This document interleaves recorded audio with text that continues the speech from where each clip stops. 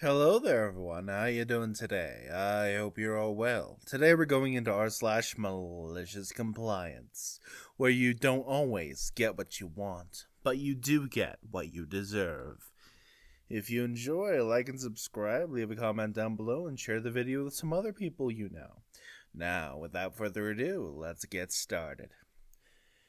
Ex-husband ghosts ex-wife racks up a huge bill. He clearly didn't think things through. This lady calls in, puzzled by why she got charged a one-time fee, $49 for a wireless access point. It's Gen 1 equipment for wireless set-up top boxes for optic TV. She's even more puzzled. Why would she, since she has that charge, when she doesn't have TV services from us? I inform her she does. It started more or less a month ago. She's disputing that because optic TV isn't available in her area. Now I'm confused. She lives in a small town and there's no optic TV there.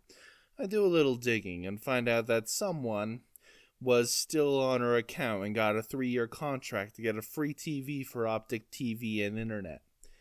She begins to cry on the phone and tells me her now ex-husband had an affair with a younger woman. Divorced her, milked her for as much as he could, and apparently still is milking her for more. He totally ghosted her, moved to Alberta, changed his email, phone number, and blocked her on all social media and so on. In my mind, I'm like, what a dickhead.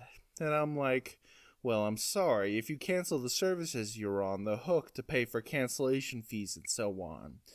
I can tell her, though, I can remove his access to your account, and you can also add on a password. Downgrade the internet and TV to the bare essentials, and I can attempt to redirect your TV gift from his address to yours. But there's no guarantee, as it's been processed already. I can hear the light going off on her head. Wait, what? You have where he's living at right now? Why, yes. He's got TV and internet services, so there is a service address. She goes really quiet and says her lawyer and her have been trying to track him down, but his family and friends are being tight-lipped about it.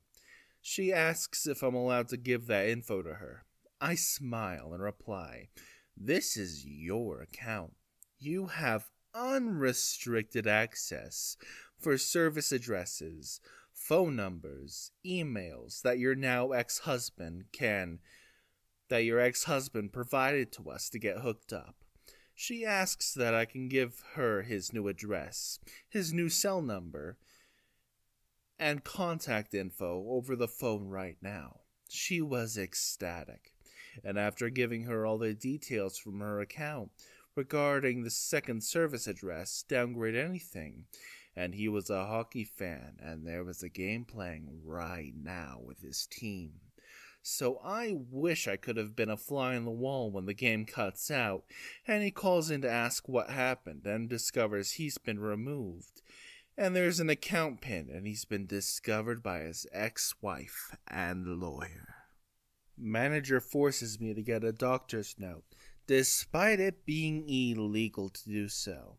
The doctor writes him in the most passive-aggressive note, signing me off for 2 weeks instead of 2 days to teach him a lesson. I posted this, but it got removed, and I think it was maybe because I didn't make the malicious compliance clear enough. So I'm going to try again and make it extra clear. When I was in my early 20s, I worked at a supermarket. I should note that I was a pretty reliable employee, as I was never late. In fact, I often got in early and I rarely called in sick. At the time this happened, I had not called in sick for 9 months, and even then, the manager had sent me home. I had been up all night, swinging between burning hot and freezing cold, so I was obviously feverish, and I had been throwing up at both ends, shall we say. At one point, about 2 a.m., I was on the toilet with my head in the sink, utterly miserable. I must have passed out because the next thing I knew, I was lifting my head off the sink, and it was 7 a.m. I was due to start work at 12 that day, but that obviously wasn't going to happen. So I called up the manager. Let's call this manager Steve. Steve was known for being a real a-hole. He never believed anyone who called in sick. Well, except his best buds, usually other managers, never the lowly staff. But often called him sick himself. A lot of the time we knew it was because he was hungover and not actually sick. The conversation went as follows. "Hey, Steve, sorry, I can't come in, I'm sick." Steve responds, "With what?" "I don't know. I think it might be the flu. I've been up all night being sick and I have a fever." "Don't be stupid. If you had the flu, you'd be completely knocked down. I need you in. Come in or you're fired." "I can't. I just told you I can't stop vomiting. I passed out." And Steve, while growling angrily, "Either come in or bring a doctor's note or you're fired." In the UK, you are legally allowed to self-certify for 5 days. This means you can tell your employer you are sick, and you do not need a doctor's note. If you're sick for more than 5 days, you then need a note. It is also illegal to demand a doctor's note during the self-certify period. I knew this, but I was terrified. This was also during the recession. I couldn't afford to lose my job. So I got myself dressed, almost passed out trying to do so, then trudged to the doctor's some 25 minutes to walk away. I ended up sitting in the doctor's office for a little over an hour, which the walk-ins was pretty good. I get in to see the doctor, and she is furious at me for coming in. You're not supposed to come to the doctor's when you know you have a cold or flu, and of course I knew I should be able to self-certify. She told me as such, saying I shouldn't be here and should have stayed at home. I then explained what had happened with Steve and how he threatened to fire me over this, and I couldn't afford to lose my job. I was struggling as it was. My doctor turned her anger towards my manager. She asked if I got sick pay from the company, and I said yes. "He wants a sick note, does he?" the doctor says. "Okay. I'll give him a sick note." Now, my manager just wanted a note confirming I was sick, but instead my doctor wrote something along the lines of this. "Insert name here has come to the surgery because insert manager name has insisted she come in spite of the fact that this is illegal and all employees are allowed to self-certify. Due to being forced to make this unnecessary and highly dangerous trip when the patient is ill, has a fever of 39 Celsius, and almost passed out in the waiting room, I'm signing, insert my name here, off for 2 full weeks to recover. Had, insert my name here, been allowed to self-certify, as is the law, they might have only needed a few days, but due to straining themselves, they now require 2 full weeks. They are not permitted to work until 2 weeks later." The doctor said she would have signed me off longer, but this was the longest she could do without requiring further evidence. So basically, instead of just being off for a few days, I was now signed off for a full 2 weeks and I'd be paid for it. I went to my place of work, at which point one of the duty managers saw me and asked what the heck I was doing here. "Go home," as I was obviously very unwell. I explained what happened. They agreed to help me downstairs to Steve's office and went with me inside. I handed Steve the note. He looked worried and tried to say, "I wasn't being serious about firing you." Well, gee. When you angrily growled it down the phone, you sure sounded like it. The duty manager then declared they were going to drive me home. It was clear Steve wanted to argue, but had the sense to know he shouldn't. The duty manager then drove me home, made sure I was okay, then went back to work, where they informed our union rep of what had happened. Steve had a disciplinary hearing where he was given a severe reprimand and a warning. Steve tried to argue he never said I'd be fired, and I was lying and just decided to go to the doctors. But the duty manager said they heard him admit to it when he said that to me he didn't really mean it. I felt better after a few days and enjoyed my 2 weeks off, fully paid, and enjoyed the nice weather we had. Meanwhile, Steve was forced to work overtime because we were short-staffed. So, thanks to the doctor, instead of being off for a few days, I ended up getting a nice 2-week paid vacation, and Steve was given a final warning. All because he insisted I get a doctor's note. Put in my 2 weeks' notice. Covert narcissistic supervisor reveals herself. I have been working at a super small construction company for the past 2 years. I've put my best foot forward every day, and never had any issues with anyone in the company. As of 3 months ago, they moved me from an infield coordinator to an accounting position. It was an emergency move, as one of the employees stole $80K from the company, and they needed an immediate replacement. My new supervisor, we'll call her Mary, was always super kind to me, and we've become pretty good in-work friends. Well, these past couple months have been heck. I hate the new position, and to be fair, I'm not very good at it. So I found a new position, and I've been keeping it a secret for a while. I let the owner know first, and he was very kind and receptive to it. The issue started when Mary got word of it. She immediately cornered me and started going on this rant, saying things like, "Why didn't you tell me?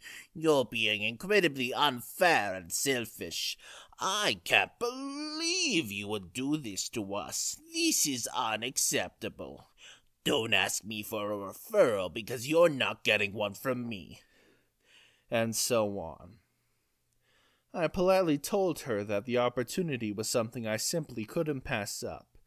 She then went to the owner and asked for any details I might have given him about my new company and position. I believe to try and sabotage me leaving, and thankfully I hadn't discussed any details about it with anyone. It was awkward after that, but didn't think anything of it. The next day is when things took a turn for the worse. Mary decided to be petty and removed all of my authorizations to any accounts I had, so I couldn't perform any of my daily tasks. I didn't want to leave on a sour note, so I brought it up to the owner as Mary was out of office that day. He reauthorized my accounts and I continued to work. Mary was back the following day and was completely livid that I went around her and talked directly to the owner. Her actions towards me would only get worse from here on out. The next day I came in to notice my desk was moved and my computer access was taken away yet again. Cue the malicious compliance, since I couldn't do any of my daily tasks, and really didn't feel like dealing with a screaming Mary. I was on Reddit for basically the whole day. At the end of the day, Mary came into the new back storage office and said, "Busy today? I know mine was." And I just smiled and said, "Yup, exhausting." She did not like that response and went to the owner to say that I was purposefully not doing my job, and that my last 2 weeks would be pointless, so he should just let her, as in me, go now. The owner disagrees and calls me into his office, and after I explained what she had done, he gave me access again and told Mary to work from home. Another day goes by. It's extremely peaceful now that Mary is working remote. But unfortunately, this does not mean my day was getting any easier. Instead of taking my access away, she had IT start forwarding all my emails to the other employees in other departments that I had nothing to do with, my specific position. At this point, I only had 3 days left, and I just took it as, okay, that sucks for them, but it's on Mary's head if anyone has any questions. I looked at my PTO and had way more than I thought. So why not use those for my last days? And that's exactly what I did. I was originally supposed to let all vendors know and start forwarding them to the appropriate people and interview second-round candidates for my position, but not anymore. The owner was completely okay with it and understood that Mary was being toxic, and that he would have a talk with her about her attitude and position if this continues. Now, with my last 2 days, and me being on PTO, I finally thought I was safe from Mary. But lo and behold, she was still holding a massive grudge. As if me leaving my position was a personal attack on her. She called me at 4:30 in the morning and left me a voicemail saying our company was having an accounting emergency, and I need to come in immediately. I called her back about 4 hours later, which she was fuming about, and went on a massive rant about how I'm extremely entitled. I will never get anywhere with that attitude, and she's embarrassed for our company to say I ever worked here, and that if she ever finds out where I'll be working, she'll make sure I'm fired and will never have a job in this town again. I laughed at her, and she went ballistic. Like when you take a 4-year-old's toy away, screaming so loud her voice was shaking, saying silly things like I have no respect for her or the company, and that I'll rot in the HE double hockey sticks. I hung up on her once she started bringing my family into things.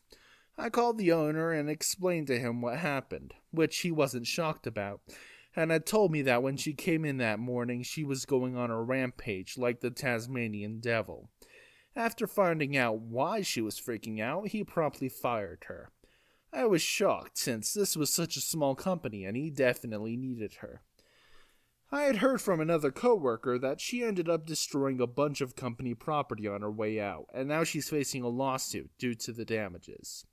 So thankful she revealed her true self to everyone, and that I'm a far, far away from that company and her.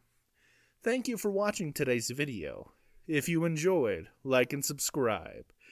And leave a comment down below. And I'll see you all next time. Hasta la pasta.